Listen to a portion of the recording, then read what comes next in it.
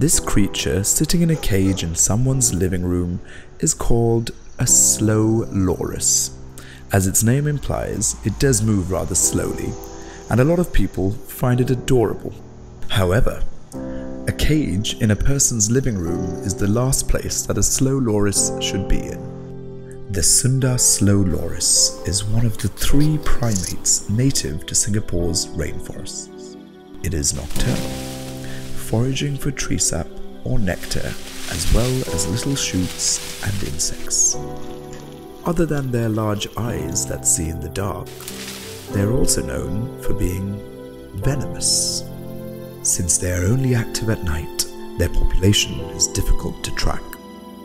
However, they are considered critically endangered by local wildlife agencies, with their homes being cut down for urban development. What's worse, they are also poached for the illegal pet trade. Their eyes and endearing demeanor fetch handsome profits in the exotic pet market. In order to catch them, poachers often intrude their homes and shine torchlights at them, permanently damaging their eyes. To protect their would-be owners from venomous bites, the loris's canines are usually filed down, or even forcibly removed without anesthesia.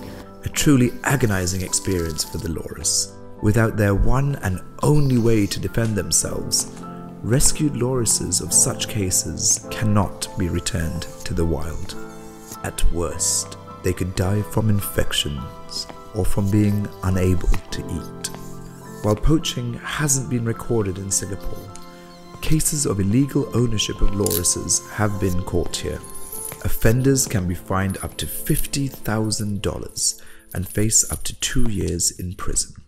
In the best case scenario, if a loris gets rescued from illegal ownership or sale, it can be released back into the forest if they are native to Singapore after a checkup. Species of slow loris that were imported have to be housed with Wildlife Reserves Singapore. Without their canines, they would need to find a more permanent home than WRS. Even if they do get released into the wild, a slow loris should never have to go through the emotional distress of being poached and sold as a pet. They are wild animals that should remain in the wild. So, how can you help? If you learn of any illegally owned or sold exotic animals, you can call the Acres Wildlife Rescue Hotline. You can also donate to Acres to help fund their rescue efforts. With your help, the slow loris can stay in its home in peace.